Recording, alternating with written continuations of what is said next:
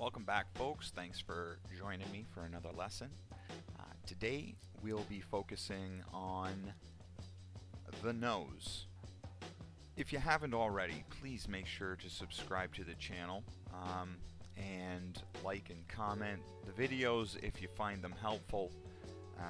Share with me your thoughts, anything that you'd like me to add to the body of work I'm creating here. Today's lesson will be focusing on how to draw the nose and understanding its shape, form. So, without any further ado, let me begin. So I've prepared a lesson, pre-drawn it. I'll sit back and play it and pause it as we go along here. Let's get into this freaking lesson here, boys and gals. So, in front of you here, you can obviously see the three diagrams I have. Front, profile, and a 3/4 view of the nose. Now keep in mind, this is just one shape. A nose can vary, so the nose takes on many different shapes, both lengthwise, widthwise, as far as protrusion, as far as you know, straightness coming off of the bridge. You know, so what this example indicates is an understanding of the overlap of muscles and skin that are taking place in the nasal area. So, long and short, you've got these dots here indicating where the nasal bone ends and the cavity of the nasal area begins, and essentially from this black line right here and these arched dotted lines right here is where your nose is going to start to protrude off of your face and into its form. So if you're looking at me right now, you're going to see that area right here, and at that point all the cartilage and skin starts to fold over and down into my nose. Again, what I'm drawing right here is that area I was referring to in front, which is the septal nasal cartilage. Right now I'm drawing more or less a portion of that. Here, split it into two. That area I just drew underneath there is called the medial crus of the major alar cartilage. Okay, you need to put a name to it, and it has like two lobes to it. That's why I've drawn a line split down the center of my nose there. I'm going to emphasize that again. So those lobes there hanging over top of the medial crus is the lateral crus, okay, of the major alar cartilage. All right, so you're just talking about this piece of cartilage in your nose and this piece of cartilage in your nose. You know, just like your brain, just like the rest of your face, there's two sides to it, right?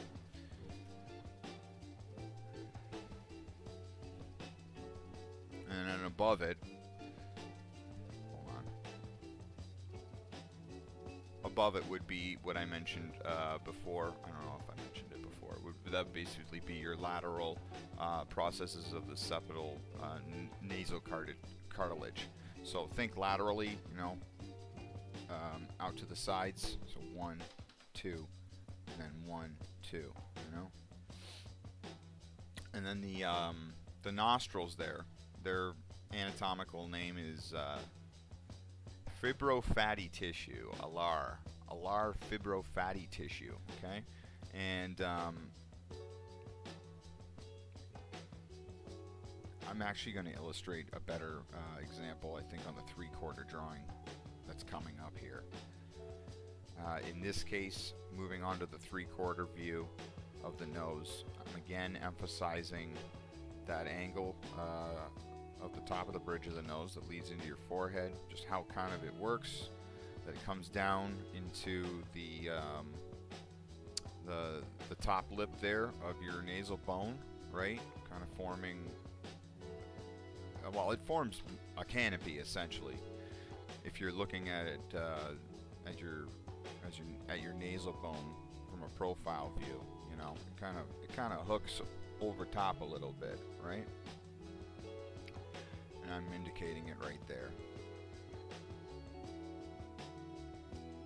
So that area of cartilage that's jutting out, like I divided it above, again, here's an easier way to think about it. If you build the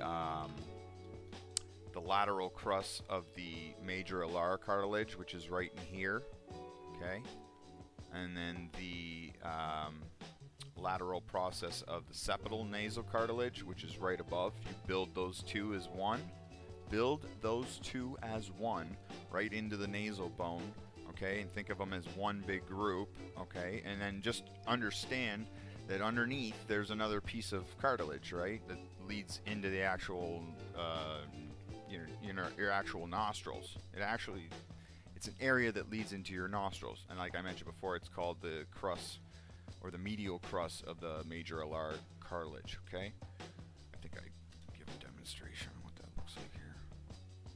But again, your nostrils, or your fibrofatty tissue, is just coming over and protecting that area where the edge of your nasal cavity continues.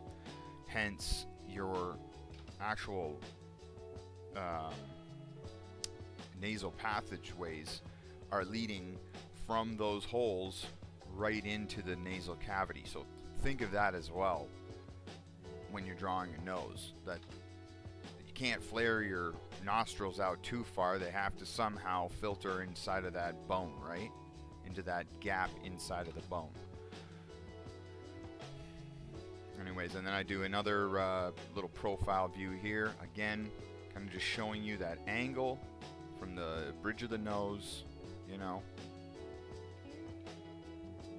to that canopy. And that's kind of what I was emphasizing as I was just talking there, is that right here, you know, it's an angle, right? It's not perfectly straight up and down. It kind of comes back into the face. And again, even if you look at the nostrils here, you know, they kind of protect that passageway where the nasal passages begin, right into that nasal cavity. Let's look at the diagram as I draw along here. It probably indicates something, more or less. I did these a couple days ago, so I'm a little lost as to exactly what I was trying to show. I'm just kind of breaking down shapes in the nose, you know, ways to think about it. So I wanted to focus on that little lip area. This would be right underneath your nose. Those angles can take on many different shapes, okay? How your lip forms into that septal cartilage, okay?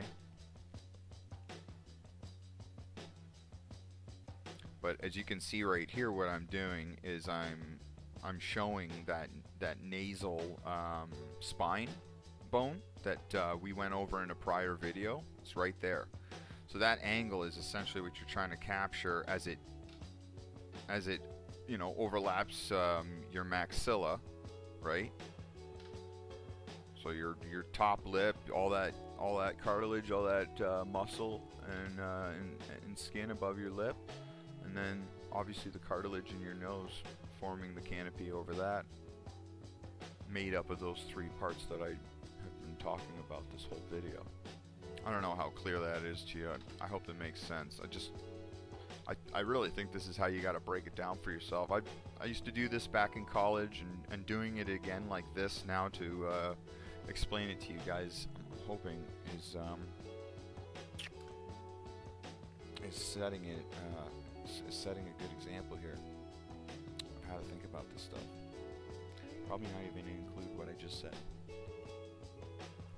Went back to my example here just to kind of reiterate that contour line. So there you have it. Kind of follows that nasal spine. It goes right into the cartilage of the nose, you know, forming whatever contour the nose may have, depending on the person you're drawing. It's always going to change. Here are a couple examples of just how you can tilt features in the face around to fit the nose. And like still always using the principles I've told you, lining your eyes up with the edges of your nostrils.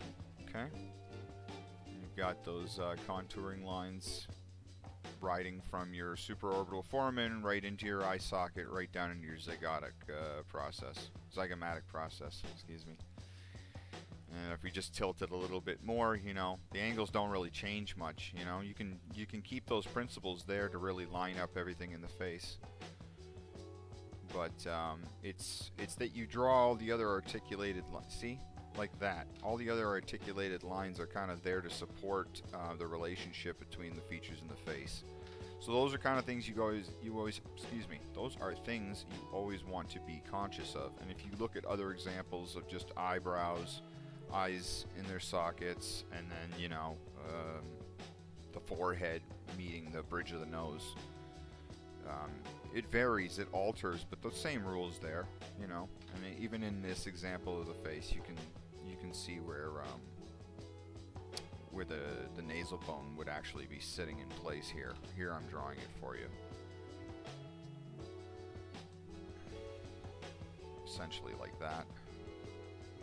And it gives you an understanding of how that nose is actually sitting over top. This first example is pretty aggressive, that brow area versus the bridge of the nose and the protrusion of the nose. Second example, a little more laid back, you know.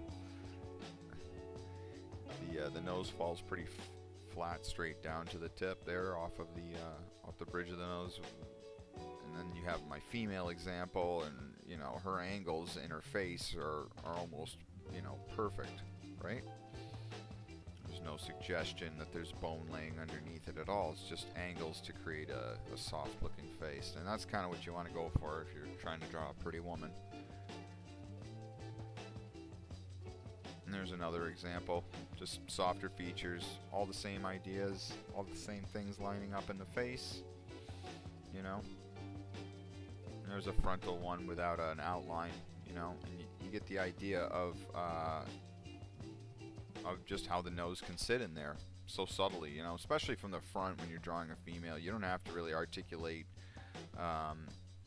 any of that septal cartilage at all. That lateral cartilage I was talking about, and it forms different angles on everybody, right? But on females, yeah, you can just worry about what's going on right here and where the nostrils are. Just little indications. When you look at comic art, there's not a lot of attention drawn to the center of a female's face. Here's my first example. I just wanted to take our nose now and tilt it around for you. Draw some features around it. Give you an idea of how it sits in the face. You can see I'm not going too crazy, but I am separating the nose out in little pieces and chunks. Basically those areas that I've described to you today.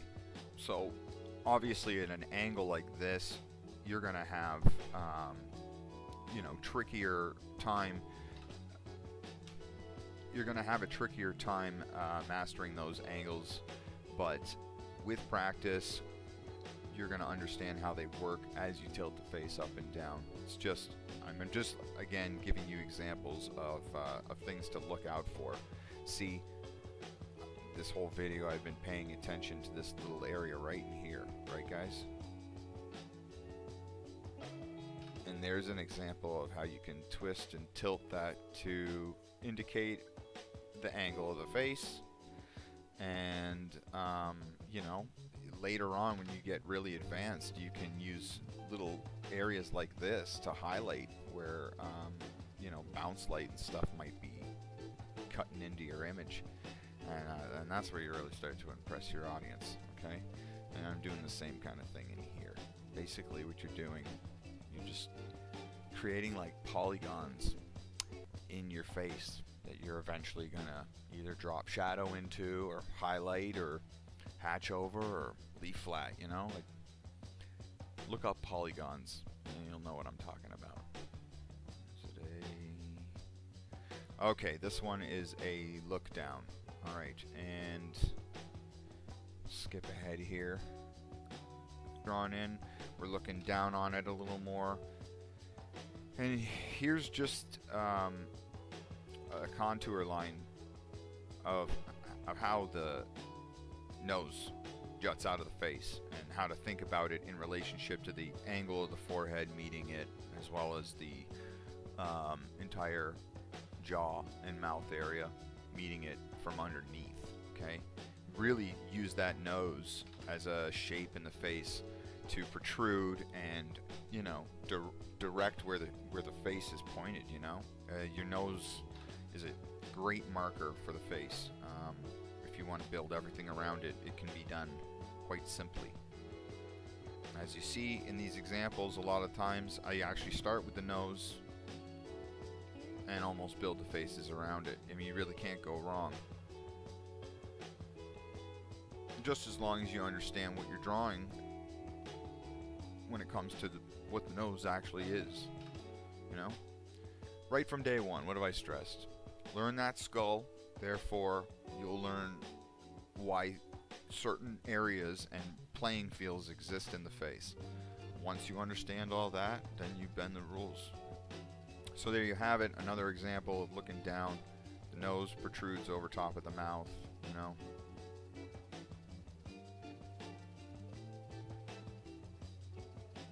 And, you know, the takeaway from these videos should be that you study your own nose, you break it down the way I've broke my face down, you know, into little chunks, into little parts. Mind these areas that are super pertinent to showing the form of the skull beneath your nose. Okay, I didn't really show it in this example here, but that edge of the nasal bone, obviously, guys, if you're seeing it in your head, it should be right about there, right? Just where my other ones were, you know? It's another playing field right there, that little area jutting out beneath the brow here, hanging over top of the bridge of the nose. So, you know, possibilities are endless. These are just the ways that I like to draw the nose. I really don't know how to break it down any more simple. Look at anatomy books, look at your own schnoz, look at other people's schnozzes, and then, of course, look at Disney movies. Look at comic books and look at how they draw their noses. Okay, go for more stylized stuff too, because they tend to people who are comfortable drawing stylized noses, stylized features and faces that keep it relatively anatomic, like a baseline anatomic functionality there. You'll notice that they use that nose, you know, very like pivotively, in a pivotal way. They build everything off of it. Okay, look at these examples right here. Look at these. This is Matteo Scalera, one of my favorites. Look at those examples. I just flipped open to a random page. You know, he really puts it in to the close shots on the characters. The nose, it's like the center point of the face. You know, he can build everything off it from the angle he's chosen. Anyhow, thanks for crashing. All right, hit the subscribe button. I hope you learned something today. Thanks for your time. See you on the next one.